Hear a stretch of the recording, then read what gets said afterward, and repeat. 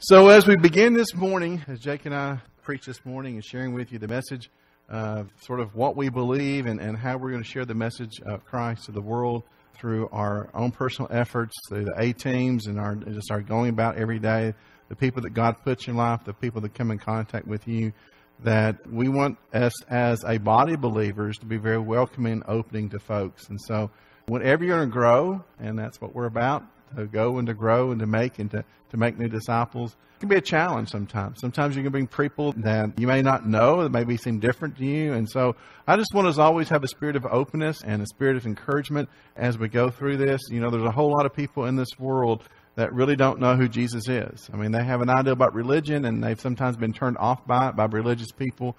But we are supposed to be the light of the world. We're supposed to bring light to darkness. And we're also supposed to be the salt, the saving grace in this world, to bring people who don't have a relationship with Jesus into a relationship with Jesus.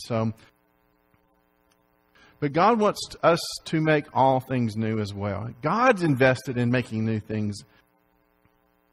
When Revelation chapter 21, verse 5 through 7, this is Jesus said, "Then he who sat on the throne said, Behold, I make all things new.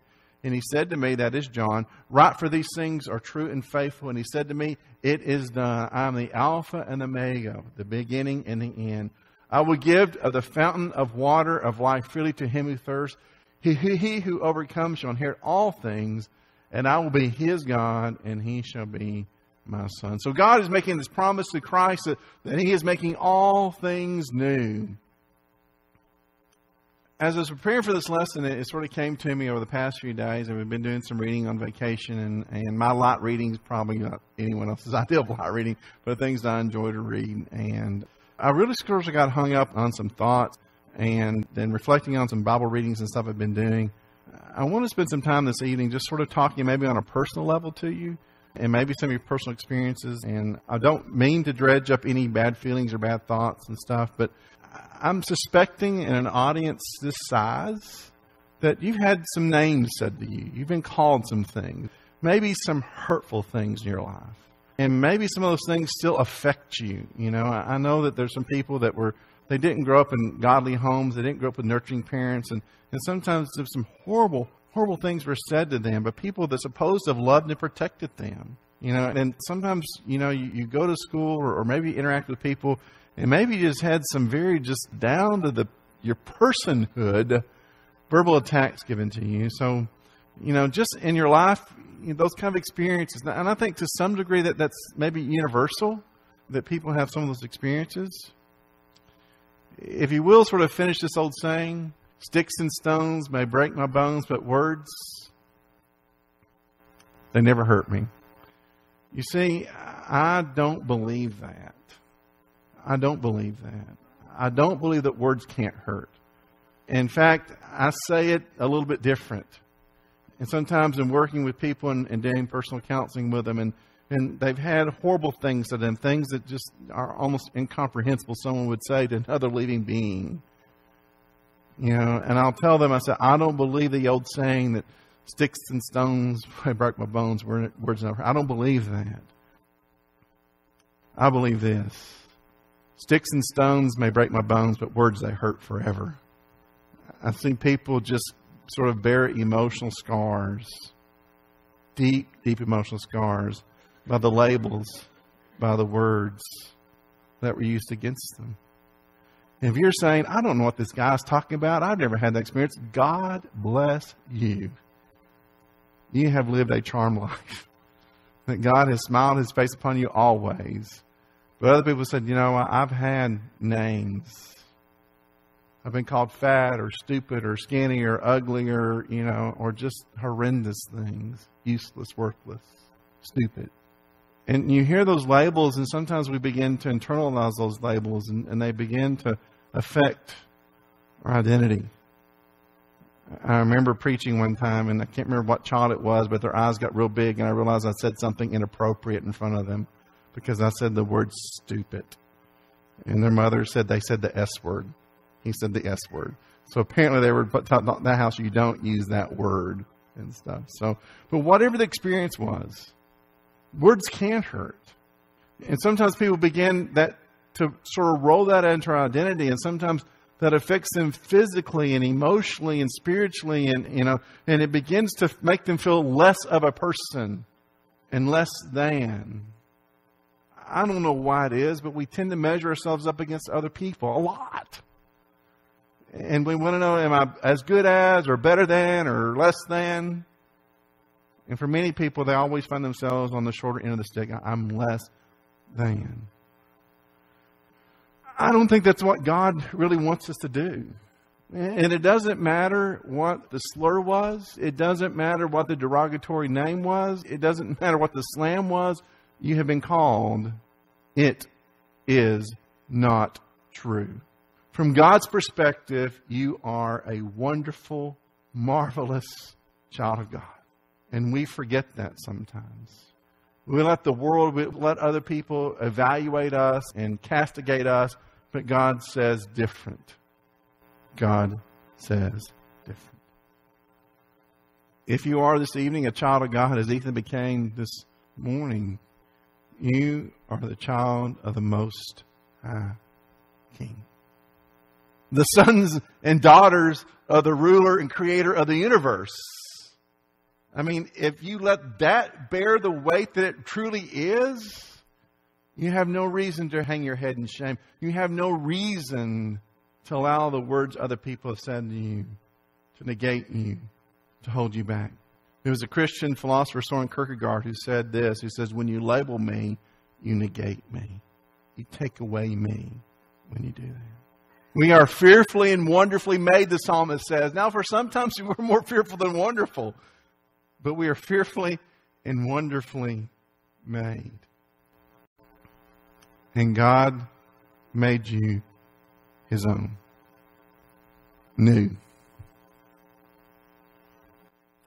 It's amazing how many words we sort of throw around without always learning the context for it. And one of the things I always keep handy when I'm preaching or when I'm writing sermons or doing lessons and stuff, I have a concordance. It's a biblical concordance, Vine's biblical concordance. They take every word, translate in the Bible, and they tell you what the Greek word is and the history of it and something like that. Because I find that sometimes looking at words that we have in English have a whole new perspective when you look at it in the original language. And so this is a word that I never had looked up before. I remember learning the word when I had Greek class many years ago. Don't remember learning the Greek word for new, so I had to look it up. And it happens there's more than one word for translated new in the Bible, and sometimes new in its relationship to time. But this word new that was used in the book of Revelation and many times in Scriptures is the word kainos. It denotes new of that which is unaccustomed or unused. Not new in time, but new as to former quality, of a different nature from what is contrasted as old. My old truck, Tammy got somewhat conscientious riding it. She said it makes a lot of noise as you drive it, and it does. It squeaks and pops and makes a lot of noise. And she said she envisions it one day just falling in half as we're going down the highway. So she said, you got to get you something more reliable because I travel a little bit. You got to get some more reliable. So I went on a look. So I didn't want to buy a new car, so I got a new van. But it's not a new van, but it's new to me. But it has a previous owner. So in this context, that's not new. It's used. But in the biblical context, new means never before, unaccustomed, not belonging to anything else. So God has in this ideal of kindness, brand spanking new. It's not just new to you, but it's new. Man spanking new. Now, as I began understanding that concept of the word new, how the Greeks understood it, then I began sort of throwing around in my mind today sort of some of the things people are saying about what God's going to do in times. I began realizing that people who say some of these strange things don't know what the word new means. They need to go back to what the biblical concept of new meant. Not reconditioned, not refurbished, not reworked, but brand spanking new. In times to come, we're going to be looking at Jesus talking about new cloth and new wineskins and the implication of that, but that's in future lessons. So in Revelation chapter 21, verses 1 through 2, guess what? This word shows up again. John says, now I saw a new heaven and a new earth. Now, there's a lot of strange stuff being thrown out today. And sometimes some people in our fellowship are saying some really strange things about God. Oh, He's not going to destroy the earth. He's going to renew the earth. He's going to make it new again. Well, no, that's not what John says. And definitely not what Peter says. Peter says everything that you know is going to be fire. It's fodder for the fire. So John says, Kainos, new heaven, new earth, not renewed, but brand new, never before. A new heaven, new earth, for the first heaven and first earth have passed away, and also there is no more sea. And that'd be a strange world, wouldn't it? We spent a week at the ocean. Just can't comprehend a world without a sea. But then I, John, saw the holy city, New Jerusalem, again, Kainos, coming down out of heaven from God, prepared as a bride adorned for her husband. So God is into new. When God says new, He means new. Right? When God says new, He means new. Okay. Brand spanking new. Now, the other day I took my new to me van, and had it washed before we went on a trip. And he says, what fragrance do you want? What do I ask for? New car smell. It didn't smell like a new car. I don't know what they call it. I don't know what. But it didn't. I thought, was it going to smell brand new? No, it didn't. It had a funky sort of smell for a couple of days. But it wasn't a new car smell. I don't know how you get the new car smell unless you buy new cars, something like that. But somehow they think they get the fragrance of it. But when God says new, He means new. Okay? Now, I'm not losing you, am I? Because I know I've changed to going a little bit. Because I'm talking about the names you've been called, how that God thinks you're special, and that, that when God says new, He means new. Kainos means new, unaccustomed, and never before. This is very, very important. You understand this? Isaiah chapter 65, verse 17, Isaiah, even in the days of Isaiah said this. Now, he would have been using Hebrew, not a Greek word, but he says, for behold, I create a new heavens and a new earth, and the former shall not be remembered or come to mind. God's pretty clear on this to His prophets, to His inspired writers, that God's not going to renew this old stuff. He's going to start all over brand spanking new. Did you know that God has reserved a new name for each of His children? Whatever you go by, in Tammy's family, they all had nicknames. My family, we weren't too much on nicknames. They called you, my poor mom, she would go through every child before she got to me, And the closest she ever got to my name most time was Markle, a combination between Mark and Michael and stuff. And Tammy's heard her, she calls me Markle still to this day, Markle and stuff. So my name's not Markle, it's Mark, but my poor mom struggled with having 5 kids. And I was usually the one that had been called down the most, I believe. So, but maybe you had a special name. Maybe you had a pet name in your family. Maybe you had something that you went by. A nickname. It was special. It's precious to you. When someone used it, it was a term of endearment, not a term of derision. How many had a pet name, a special name? Many of you did. Yeah. Polly. We all call her Polly. And her name's not Polly. So, yeah. But Jesus paints this wonderful picture in talking to John when John was at Isle of Patmos, that He says, listen, to those who overcome, to those who remain faithful, I have all these wonderful things they're going to experience. And He tells the people of the 7 churches, and I think universally to us, specifically to those churches, but universally the promise is to each of us. But in the book of Revelation, this is really, really neat. Really, really neat. In chapter 2, verse 17, and he who has an ear, let him hear what the Spirit says to the churches. To him who overcomes, I will give some of the hidden manna to eat. And I will give him a white stone, and on the white stone a new name written, which no one knows except him who receives it. So John talks in physical terms. Jesus talks in physical terms because that's the physical world we live in. And can you imagine the manna? Someone says if we're promised a portion of the manna, wow, that's what it was like. And then we're promised that you have a new name. Not one you've ever been called before. Not even a pet name. Not a term of endearment. Not even a term of derision. But a new name that is you. That you will recognize. That you will embrace. That God has reserved for you. You've never heard it before. But when you hear it, you'll know, that's my name. That's me. It's written in a testament on a stone. Did you know that God has always been about creating new connections? God loves you so much. He knows everything there is about you. He knows you from the moment you were conceived. He has known you every moment of your life. And I've said it many, many times, but I want to say it again tonight. There has never been a solitary second, not a moment, not a fraction of a second, not a mill of a second, not the smallest parcel of a moment of time that you can measure with a human way of measurement, that God has not loved you. He may not always been delighted in what you were doing or what you were saying or who you were with, but He has always loved you. Always. And if you're a child of God, He has reserved for you a special, uniquely just for you name. As a father or mother may have a pet name for their child, God has a special name that is just for you. Romans chapter 9, verse 25 through 26, Paul harkens back to the day of Hosea. Hosea was one of the interesting characters in the Bible. Hosea was a prophet of God, and Hosea just loved the man. He loved God so much. He loved God so very much. And so God says, Hosea, I'm going to give you a wife. Okay, great. Okay. And He says, you see Gomer over there? Literally, her name was Gomer, as in Gomer Pyle. Gomer was his wife. Okay.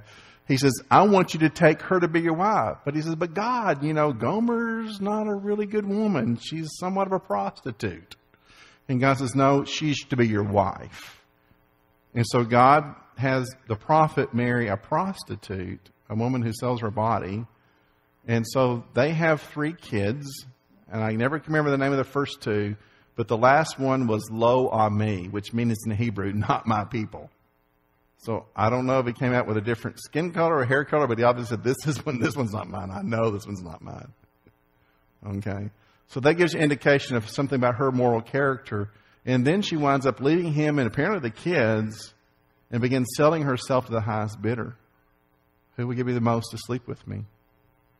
And God says, Hosea, go get your wife. But God, she's left me.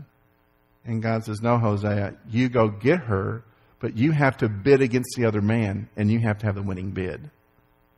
So the book of Hosea talks exactly about how much he had to buy his wife back for. He says, after you buy her back, you are to be a good husband to her and love the rest of your life. Can you imagine? And God says, Hosea, now you get me. Because you've been this man that have loved me so much, you did what I told you to do. Now you know what I've been to Israel. I have loved her and she has given herself over to idolatry. She sold herself to the highest bidder. She's done everything she can to just profane our relationship. But I've loved her so much, I have redeemed her every time.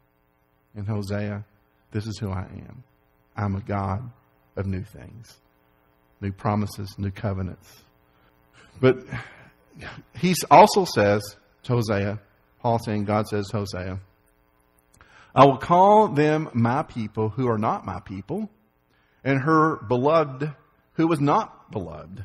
And it shall come to pass in the place where it is said to them, you're not my people, there they shall be called the sons of the living God. Now, look to the left of you, or look to the right of you. Look to your right. Look to your left. The people next to you. Okay? That's God's new people. Unless you can trace your lineage back to Abraham through your genealogy, I'm saying you're probably not Jewish. We don't have a lot of goldsmiths and gold farbs and stuff here. We are the Gentiles. We're the people who are not God's people. Who God said to Hosea, one of these days, I'm going to do people who were not beloved, and they will be my beloved. I'll turn the people who are not my people into my people. So that's what God is about. He's about choosing the people that other people had rejected. He's about choosing the people who other people had castigated. He's about choosing the people other people had labeled and named. And God chose you and God chose me to be His people. Revelation chapter 12, verse 22. But there shall be no means entered to anything that defiles, that is, referring to heaven, or causes an abomination or lie, but only those are written in the Lamb's book of life. Remember what we read in Revelation chapter 2? That God had a special name for you? As I began reading and studying, I wonder if the name written in the Lamb's book of life that was written early when I was baptized, 12 years old, was my new name. Was that the name that God recorded? This afternoon when Ethan was baptized, did God write Ethan? Or did he write Ethan's new name that only Ethan will know? It'll be uniquely him for all eternity. See, Ethan was a name his family gave him. But God has a name for him. And God has a name for you. So in the Lamb's Book of Life, which name's written? Is it the name my parents gave me? Apparently when my mom and dad that was a surprise. They weren't going to have any more kids. They already had 3 kids. 7 years later, my mom decides, she's pregnant, so I'm going to So the problem with having older siblings, they get to name the baby. I guess it's sort of like a puppy, you know. So, So they came up with Mark, which was okay, something like that. But my brother was studying Julius Caesar in high school. So guess what I get called? Mark Anthony. Because my brother was studying Julius Caesar in high school. So my middle name's Anthony. So I don't know, I don't know that's God. So that's the name for him. We got to know I've got another. He can go with that for a while, but I got another name for him. But the promise is that your name is already recorded if you're a child of God.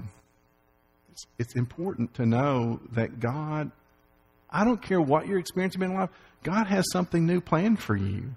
I don't know if you're sitting here not thinking, well, my life's done over, there's nothing new to look for, there's no new experience for it. I'm telling you, there's a lot ahead of you.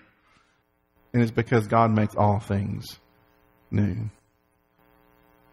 Revelation chapter 12, verse 27. I read that passage earlier. But we are to recognize that only those who are written in the Lamb's Book of Life are those who have a hope. The ones in whom have recorded the new name. And I guess as we bring this lesson sort of down tonight, have you claimed your new name? If you've never confessed Jesus your Savior, you've never been baptism, you've not claimed your new name yet.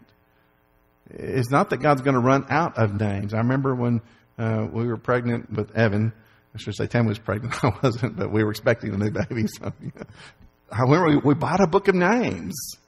And, we wanted a special name and stuff. So my father's name was John. And then John happens in her family. Michael's actually John Michael. And her grandpa was John. But my problem was my older brothers and sisters already sort of claimed every derision of John. My brother named his son Jonathan. And so then my sister named her oldest son Sean, which is Irish for John, But then I came across in the name book that the name of Evan is actually Welsh for John. And so we sort of kept the family thing, then got Tammy's middle name. So it was actually a Welsh derivative of the name John. So we choose our names for special reasons. And God has chosen a special name for each of His children. Very, very sobering thought. Revelation chapter 20, verse 15. Anyone not found written in the book of life was cast into the lake of fire. It's a scary thing to think about the number of folks that we know and care about who don't have a relationship with Jesus. That's what we do here so critically important. To bring people to knowledge of a God who loves them and a Savior who died for them and a family they can belong to. And a future in which God knows them enough that He's chosen a new name for them.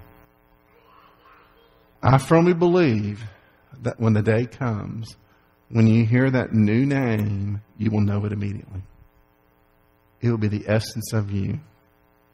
It will be the sweetest sound in your ear to hear your name called. As I was preparing for the lesson, I remembered the story in Mark chapter 5, and it came to me, Talitha. I've never known anyone called Talitha. Anyone know anyone called Talitha? You know someone? I think it's a beautiful name, Talitha. Oh, really? It's a family name, Talitha. I think it's a beautiful name and stuff. Talitha. It comes from Mark chapter 5. It actually means, anyone know what it means? It actually means little girl. In fact, it was Jairus, the ruler whose daughter was nearing to death, and he goes to Jesus and says, "Hey, my daughter's dying. Can you do anything? Can you come to my house?" And when Jesus gets to the house, people says, "You're done too late. The girl's dead." And Jesus says, "No, she's not dead. She's sleeping." And they all laugh. Because Jesus knows a soul's sleep, his spiritual state is like a soul's sleep. And so Jesus knows and they don't. And so she laughs. And then Jesus says to the Talitha Kumi, which literally translated, little girl, arise. So in fact, for whatever reason in the Gospel of Mark, the translators chose not to translate it. They just transliterated it. They left it Talitha Kumi. So you have a little bit of Aramaic in there. Talitha Kumi, little girl, arise. And she knew exactly who he was talking to. I remember the story of Lazarus. When Lazarus was in the tomb, and remember when he got there, he'd been dead for 3 days already, and Jesus opened the tomb, and they said, no, we can't, because he's going to smell bad. He's decomposing. And Jesus opened the tomb. And Jesus says, Lazarus, come forth. Now, that doesn't mean a lot to us because we tend to bury people in a single grave. But in that day and time, people buried in family tombs in which they would actually go and put the body in the tomb, come back a year later, take the bones that were left, put them in a box and put them on the shelf. And everybody was on the shelf, so to speak, in little ossuaries, little bone boxes. I remember Brother Charles Lemon said that he had to say, Lazarus, come forth, because he just said, come forth, everybody would come out of the tomb. Isn't that awesome? That whether we're alive when the Lord returns and we see us coming in the air, or we're in the grave, that you will be called by name. And it will be the essence of your new name. And you will know without a doubt. That's what the child of God has to look forward to. That's what those who are in Christ Jesus know is reserved for them. A new name. So if you're here tonight and you're not a Christian, it would be a great opportunity to do it. We have everything prepared. The garments are ready. The water is warm. Everything's ready for you. If you're here tonight and you'd like a prayer of encouragement, so like Sister Mary Francis this morning needed. So whatever your needs are, if your subject wants to come and sing the song selected.